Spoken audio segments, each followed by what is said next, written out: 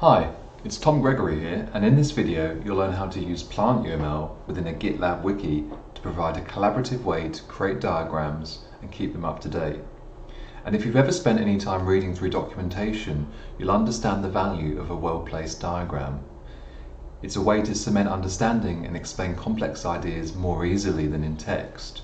But unfortunately, wiki services often don't make it easy to create diagrams. This is really because wikis are based around editing text-based information. And often when it comes to creating diagrams, people will use an external tool such as Lucidchart or PowerPoint and then upload an image file to the wiki. But there's a couple of problems with this. And how can someone edit the diagram if it needs to be updated? And even if you're able to provide a link to the original file as an attachment, it's going to be a slow process to edit it. And more often than not, the diagram won't be updated at all and will quickly become out of date as the text around it moves on. But fortunately, some clever folks over at PlantUML spotted this problem and have provided a way to render diagrams from text. Here's a simple sequence diagram example. And the fact that PlantUML diagrams are defined using a simple and easy to understand text syntax makes them ideal for wikis. It's easy to collaborate on the diagrams and keep them bang up to date. And this diagram is represented by this code. And you'll learn more about the PlantUML syntax later on in this video. So now I'm going to jump into an example of exactly how to get this set up. So let's jump into the code. And just to give you an idea here of what we're going to be setting up, this is how the flow is going to look. So we're going to have an instance of GitLab Server Community Edition, and also PlantUML Server. So these are two standalone services that we're going to be bringing up using Docker and Docker Compose. So the flow here is that the user is going to request a wiki page from GitLab, and then GitLab is going to return a PlantUML image URL, and that image URL is going to send the user off to the PlantUML server, which is going to render the diagram. So to set all this up, we're going to be using two Docker images. One is the GitLab Community Edition Docker image, which is over here on hub.docker.com, and over here we've got PlantUML Server Edition. And if you do want to follow along with this example, you can write the code from scratch, or you can start with everything you need from this repository over at github.com/tkgregory/plantuml-gitlab. And this contains the Docker Compose YAML, along with a README to tell you exactly what to do. So the first thing we need to set up is a Docker Compose file, and if you haven't used Docker much before, this is just a file that describes the services or the containers that we want to bring up in Docker. So I'm going to create a file in this PlantUML GitLab directory, which by the way is a completely fresh directory. I'm going to create a file called dockercompose.yaml, and in here I'm going to start typing away what we need. So we're going to be using version 3 of Docker Compose, and then we're going to have two services defined here. One is GitLab. That's going to use GitLab Community Edition latest. And then in terms of the ports that we have available for GitLab, we're going to have port 443, port 80, and port 22. Importantly, in the environment section, which is where you specify environment variables that should be provided to your Docker container, we're going to set up an environment variable called GitLab omnibus config, which is a way to provide specific configuration options to this GitLab container. And in our case, we're going to be providing an Nginx configuration. When requests come in for ///plantuml, that's going to get forwarded on to our Docker container that's running on PlantUML 8080. So don't worry too much about this syntax, but you just need to remember that if we request from the GitHub container /PlantUML, that's going to forward on to our PlantUML Docker container. And now we're going to define the PlantUML container. And you can either choose the Tomcat or Jetty version, and here I'm going to choose Jetty, and this gets exposed on port 8080. I'm going to save this file. Now we can run docker compose up, which is going to use the docker compose file that we just created and bring up the services defined within there. Okay, so I have made a mistake, a schoolboy error. This version at the top needs to be defined as a string.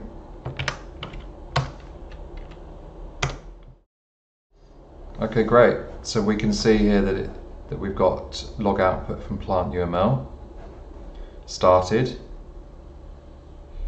and now we've got log output from GitLab, which is probably going to be a bit more verbose. So first up, we can navigate to localhost 8080, where we have a PlantUML server running, and this provides a nice interface where you can actually test out the diagram syntax if you like. So here's an example with some PlantUML syntax, and when you click submit, that generates the diagram down below here. A very simple example. We're going to be getting into more detail about the syntax later in the video, but generally this isn't a page you're going to need to go to that often, because you're going to be editing your PlantUML syntax and rendering the diagram from within GitLab itself, from within the GitLab Wiki. So let's head over to GitLab now, which is going to be running on port 80. Let's see if it started. And first things first, we need to generate a password. So just enter a password, click change your password, and now we can log in, and the default user is root, and then enter the password. And here we're going to create a project which is going to have a wiki associated with it, and we're going to use that to demonstrate the PlantUML syntax. So click create a project and enter a project name, and then click create project down the bottom here. And here we've got the new project, and on the left here you'll see a link to wiki, and click on that and it says this wiki lets you write documentation for your project. Let's create the first page. And as I'm a funny guy, I'm going to create a page called jokes, and my best joke is going to be fine. Ha ha ha. Okay, so let's click create a page, and now we've got our wiki rendered. So nothing new there. There's an additional configuration we need to do before we can start adding PlantUML diagrams, and that's to enable the integration with PlantUML from within the GitLab configuration here. So click on the wrench icon up in the admin area, and then on the left here go to settings, integrations, and here we've got PlantUML, allow rendering of PlantUML diagrams in ASCII documents.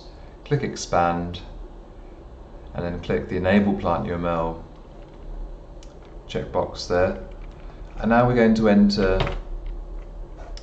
PlantUML URL, which is going to be localhost, and then here we've got the //PlantUML that we saw earlier. PlantUML URL, which it will use to generate the image URLs, is going to be localhost port 80, which is GitLab, and then //PlantUML, which from the configuration that we had earlier, the Nginx configuration, is going to forward on to the PlantUML Docker container. So click Save Changes now, and that's all set up, so we should be good to go to start adding some PlantUML diagrams. So let's go back to the project and the wiki page of hilarious jokes, and I'm going to hit edit again here. Now we're going to add a basic diagram. So the syntax that you need to use to start and end a diagram is the markdown syntax, which is triple backtick and then PlantUML, and then to close that off it's triple backtick again, and then within here you define your diagram.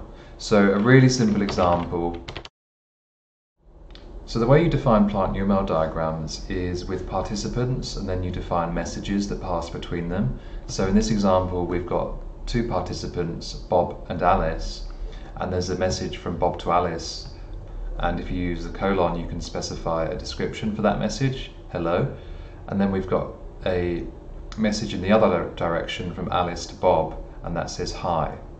So if I click Save Changes here, we can see this diagram is rendered. Interesting to look at is if you go to open image in new tab, for example, you'll see here is the URL we configured earlier in the GitLab admin area, and then we've got a huge additional part to the URL which actually contains all the information PlantUML needs to render this diagram. So this is actually an encoded string. So now let's change this up for a slightly more involved diagram, and this time I'm going to create a diagram to describe PlantUML and GitLab and how the interactions work between them and the user. And note here that you can put the arrows in any direction. So this here is the equivalent of me writing GitLab / user. So you can have it whatever way around you want it. And here I'm going to leave the message description out, so you don't have to specify the colon, you don't have to specify a message if you don't want to. So that renders like this.